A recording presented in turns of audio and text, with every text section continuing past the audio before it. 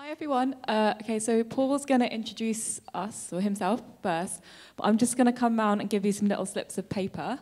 If you get one, just hold on to it and don't worry about it for now. It will become clear in due course. Hello everyone. I'm Paul Knox. I'm Professor of Plant Cell Biology at the University of Leeds, and my interests are cell walls, the structures around all the cells in a plant, and some of the images from work in my laboratory are going to be shown on the screen, and they're going to rotate through as we go through things. And I'm particularly interested in developing molecular tools for identifying, for example, in this image here, the phloem cells. As you may remember, phloem and xylem, the vascular tissue of plants. But in terms of, that's sort of quite technical and a lot of detail, but in terms of outreach, the sort of things that we're interested in my laboratory is to sort of get across to school children and the general public that plants are a really interesting set of organisms, that they're the basis of all food chains, that phrase, all flesh is grass, and an item that Claire and I discussed a lot, that they really have sort of distinctive modes of development, modes of being, that they're just very different life forms, but really important, really interesting. They're important because we eat them, they provide all the molecular oxygen that we breathe. So maybe I'll hand over to Claire. So I'm Claire. I'm a novelist and short story writer. And my interest, I suppose, is in representing and kind of interrogating human consciousness, so kind of really drilling down into how does it actually feel to be alive, to be a human. So this is like totally outside my comfort zone. Before I met Paul, I thought, plants are just a bit boring. I don't even know any of their names. I eat some of them, look at some of them. But I found it really interesting as kind of looking at the plant as just a different way of being in the world and seeing how would that affect my writing? Because we talked a lot about how with humans, you know, we have this internal world we feel is so complicated that no one else understands. Like, no one else understands how it feels to be me. And this causes us a lot of problems, also a lot of joy. Whereas plants, you know, it's the inside and the outside is the same. Like all their organs are on the outside. And it turned out Paul was also a great reader. And we talked a lot about books that we liked and why we read. And Paul actually introduced me to this book, yeah, Alberta and Jacob, by a Norwegian author. Yeah, perhaps I can just say a little bit about that, because the work from my laboratory is quite visual, and we have lots of sort of micrographs, images taken down microscopes. I was sort of, I don't know if I've ever said this to Claire, I was sort of hoping for a visual artist maybe to link back, but no, and a sculpture. And actually, the building, and when we met up, Claire came to, we gave her a tour of the building I work in, the plant growth laboratories, etc., which is the Irene Manton building. And Irene Manton was a major figure on this campus in the 60s and the 70s, I think, and a big figure. And there's lots of interesting things about her. Maybe we can talk about some of them later. But an interesting one, she had a major art collection. And she also was the first person in the UK to use an electron, or in the world, to use an electron microscope to look at plant structures. And actually in the Leeds Art Gallery, at the University Art Gallery at the moment, there's an exhibition of Austin Wright's sculpture. And there's actually micrographs by Irene Manton on the wall, because she was a great friend of that sculptor who was one of these art fellows in the 60s here at Leeds. Then I just want to say how I discovered, so I was very pleased to link with a novelist. And a year ago, almost exactly to the day, I went in my work, I had to go to the Arctic University of Tromsø in Norway, beyond the Arctic Circle, to discuss research collaborations. And one evening I was there, I wandered around, there's a little reception going on, a little art exhibition. And this was Cora Sandal's house. And I didn't know who Cora Sandal was, but I went in and had a glass of wine and looked at some photographs. And then I'm a great reader. I enjoy fiction very much. And then I read Cora Sandal, and she was one of the most amazing, in English, not in Norwegian. I read the translation. And one of the most amazing reads, certainly of last year. And then, because we had lots of meetings and exchanged lots of books. So I was quite excited to be given a book by a completely unknown author who I think is actually now out of print. And I felt this book completely conveyed the sense of the interior life that we've been discussing and trying to get at. So I'll just read you a very short extract from it that I particularly liked. Alberta pressed her nose resignedly against the windowpane. It was not easy to unravel mysteries. No one spoke straight out, neither books nor people. All those who were in the know were like members of a secret society, a Freemasonry, in agreement that their shared knowledge should be kept to themselves.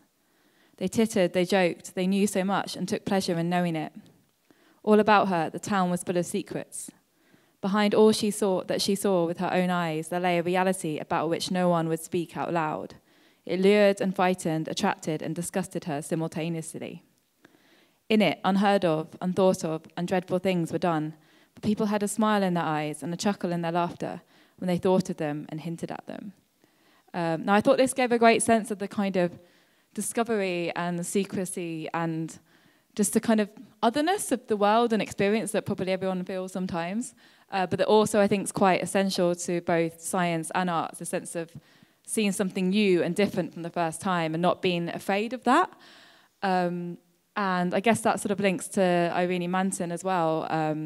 We talked quite a lot about her life and her story and, you know, just how interesting it was that she rose to such a prominent position in science, especially at that time. And we thought about maybe creating some sort of site-specific performance at Botany House, which is where she was based, which sort of dramatized maybe certain elements of her life, but also gave a sense of that, the sheer excitement of scientific discovery, or any kind of discovery, artistic as well, of just seeing something new that you've discovered, you've seen or conveyed for the first time. Because for me, I think that's what keeps me writing. I mean, there's occasional moments where you're like, oh yeah, like this is new, this is different. And I assume it's similar in science. You know, there's a lot of tragedy and feeling lost, like in the previous presentation, that sense of being lost and not knowing what's going on, I think is very true to kind of the artistic and scientific process. But then you get those little moments of insight, and that's what kind of keeps you going. Yeah, I think that's exactly. I mean, Claire and I met several times, and we had several series of wonderful discussions, and it's exactly the same. I think science. It's a highly creative process, and you have to do lots of writing.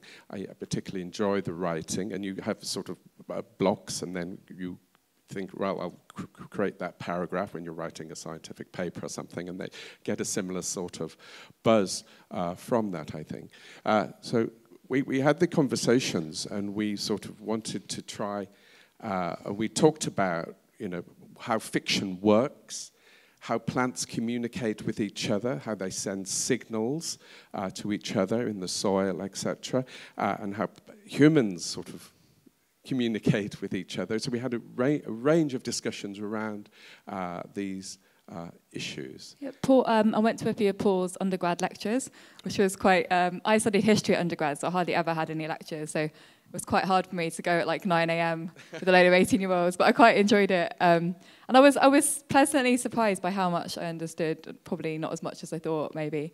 He also gave me lots of books about biology, including one called Alice in the Land of Plants, which was actually a pretty good read. And I found really interesting this idea of kind of plants providing us with a different model of intelligence, right? So as humans, we kind of think, oh, we've got abstract thought, we are so clever, we create aeroplanes, you know, everything else is just like animals, plants are so stupid, but actually, you know, that abstract thought also causes us a lot of problems. Like, you know, we all, you know, you keep eating or drinking when you know you should probably stop. You know, we're destroying the environment, even though we know it's, you know, we know that's what we're doing, we still carry on. Whereas maybe we kind of have something to learn from organisms that are actually, they can't override their biological signals. That's kind of, they're constantly adapting and changing to survive. So I guess we came to ask the question, can we use fiction to kind of represent plants' way of being in the world without anthropomorphizing them, which is kind of impossible, but we thought, let's have a go anyway. Yeah, so we had this, you know, because you know, plants, they're different in their growth. They're constantly extending their surfaces. They have no internal organs, and they're constantly signaling, sensing, and responding to the environment. So we discussed these sort of issues in relation to this book, Alice in the World of Plants. And then we came up with sort of how can we sort of get a voice. How can we have a voice from a set of organisms? Because we talked about life as a whole, how long it's been around, how it's evolved. Can we try and get a voice for a set of organisms other than humans? Yeah, because we also talked about how, as humans, we kind of think, oh, I've arrived. We're the only things. We're the only voice out there, but actually we're just one of many, many voices, and we maybe need to learn to listen to those other voices a little bit. So we came up with this idea of the babble of the earth as a kind of way of kind of creatively representing and exploring this. So, are we ready? Yeah, I think. So I think this is where you guys, your bits of paper, if you have one. I'm sorry we didn't have more. I think we weren't expecting quite so many people. So if you've got a piece of paper, just have a read of it and note the number on your piece of paper. So you're all going to be participating in making the babble of the earth. And I'm going to hold up the numbers. Right.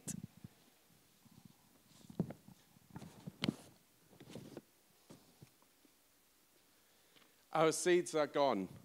We miss them. They are our last hope. Will we see another season, another time of great light, another input of energy? 8. Their feet are stinky. They are covered in corns and mold. But still they worship. We do not know how to make them stop. The brains trample us with their ramparts through solid spaces, transformed earth. Some of us are strong enough to push through their solid transformed earth. We bend to the wind and endure hours and days of wind. We are locked together so tightly, even through the night. Those of us deep in the ground hold us fast as the wind stir up the air. Brains are crying and thinking. Cries and thoughts, the brains rampage without caution as to whether it is light or dark. Is there or is there not light? That is the question. We ask it in the water and we ask it in the dry. Tomorrow is today's answer. Tomorrow is the play of dark and the light of now. You can read it at the same time. Time to kill off the parts of ourselves that we no longer need. Not see They're the that brains the light cannot is do our light. They It is light, lets them breathe and run to the top.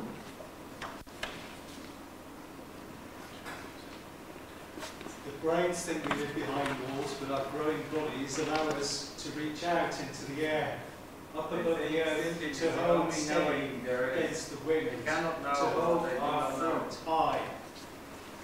We change, we grow. Then there there is is us. less of us, Blissful less of us. spasm. But the New brains senses think in no. orbiting. They are there and organs is not them. They think thinking is truly knowing that there is. They cannot know what they do not know. And they don't even know. We keep growing only as we can. We push, we extend, catch all the light we can. Bring cold water to our air.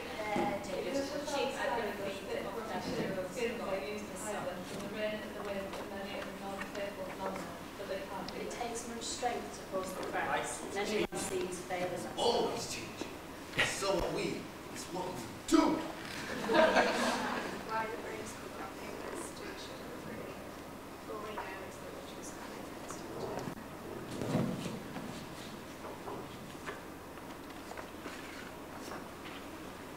They cling their dead leaves to their chests, and then they wonder why they're upset. We are sense the light and the dark as our elders. But still they worship. We do not know how to make them stop. Is there or is there not light? That is the question. We ask it in the water and we ask it in the dry. Tomorrow is today's answer. Tomorrow is the play of dark and the light of now. Our seeds are gone, away from us. All thousands of them. One or two may survive and thrive. We will never know. It is time for us to rest. Well, thanks, guys. Thank you for making that.